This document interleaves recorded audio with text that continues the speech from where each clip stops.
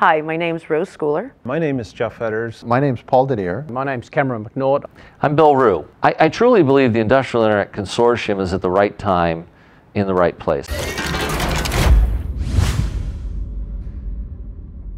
So if you go back to what I think are the principles of a scalable, time to market, total cost of ownership, accelerated implementation for IoT, open, standards-based horizontal platforms.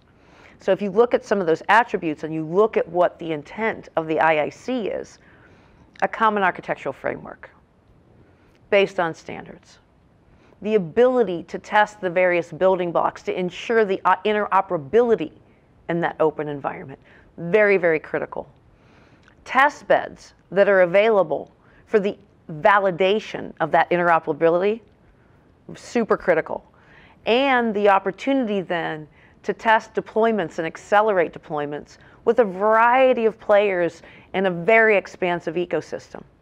All of those things that I've mentioned, common architectural framework, interoperability, test beds, commercial deployment acceleration, are all the intent of the IIC, which was why Intel became a founding member, because of the alignment to what we believe are the critical tenets to a successful IoT deployment. IIC plays a critical role in the industry because it is a place where the industry, the industrial industry, gets together and creates an overarching reference architecture.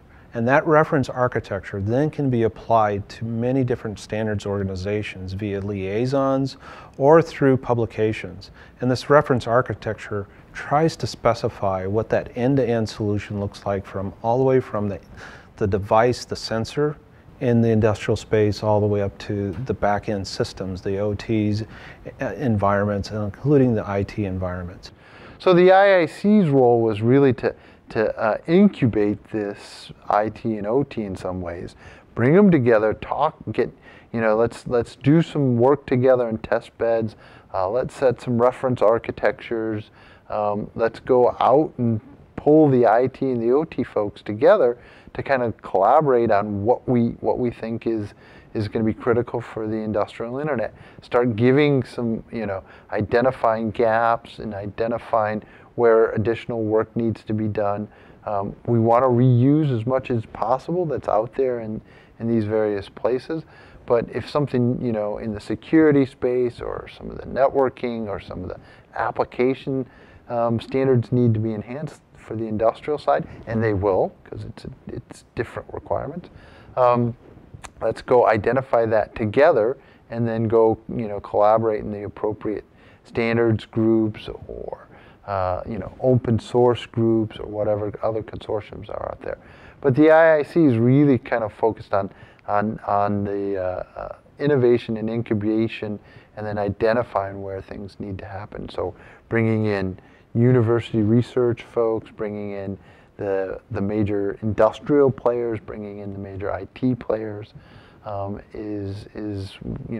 we're trying to bring all those folks together in a collaborative manner to point where we need to, take the rest of the industry.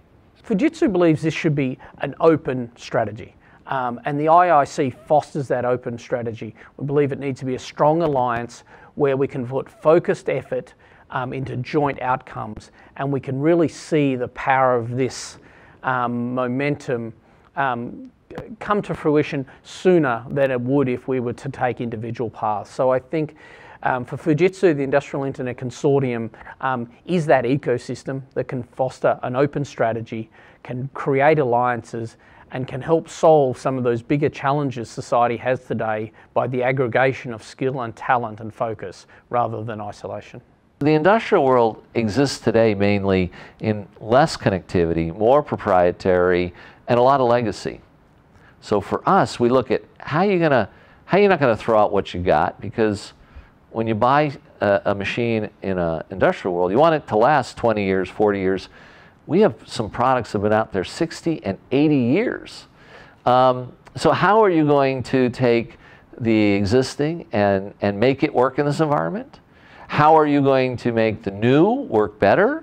How are you going to make sure that all this is going to interoperate? And if we can achieve what the consumer internet has achieved, I think we will truly get to that industrial revolution. The only way to do it is some mechanism, and we believe the IIC is the right mechanism.